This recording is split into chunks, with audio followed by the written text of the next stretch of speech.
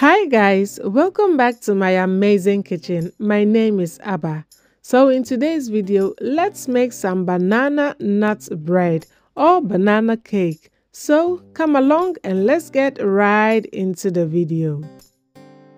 For our ingredients, we will need some cake flour or all-purpose flour, overly ripe bananas, softened butter, eggs, sugar, grated nutmeg, baking powder, baking soda, sour cream, vanilla extract, and some roasted walnuts. So first of all, just go ahead and mash your bananas until it becomes a thick paste like this and set it aside for later. And to your flour, go ahead and add your baking soda and baking powder, grated nutmeg, and combine everything together very well and set aside. In a separate mixing bowl, you are going to go ahead and add your softened butter and then your sugar. Now you want to go ahead and cream your butter and your sugar together.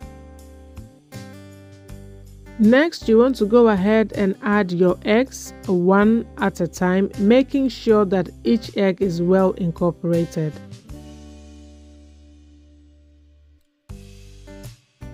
Next, we are going to go ahead and add our sour cream, and this is going to make our banana bread very moist.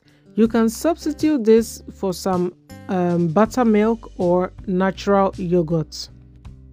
Now go ahead and add your mashed bananas, and it's okay for the bananas to have a bit of texture and body to it. Now I'm going to add my roasted walnuts, and I will leave about a handful to decorate the top of my banana bread. And you can see I have switched from my mixer to a spatula because I don't want to overmix my butter at this stage. And I almost forgot my vanilla extract, which I have just added. Now with your spatula, you want to fold in your flour until there are no more streaks of white flour visible in your mixing bowl. Now you can go ahead and add your butter into a prepared baking tin or any loaf pan you have. I'm using a disposable loaf tin just for convenience, but you can use any baking tin you have on hand. Top with the remaining walnuts we left. So I have plans to gift my sister some of the banana bread. So I'm making a mini version for her so I don't have to cut the entire banana bread. It's just pretty to give. Finally, bake the banana bread at 160 degrees Celsius for about 40 to 50 minutes. The mini version baked at about 30 minutes, alright? You don't want to overbake your banana bread or it's going to become very dry.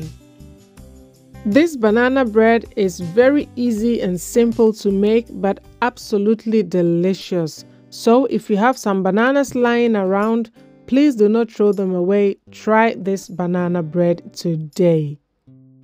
So until I come your way next time with another amazingly delicious recipe, please remember that cooking should always be fun and exciting. So bake this banana bread with love and see it radiate through the hearts of your family.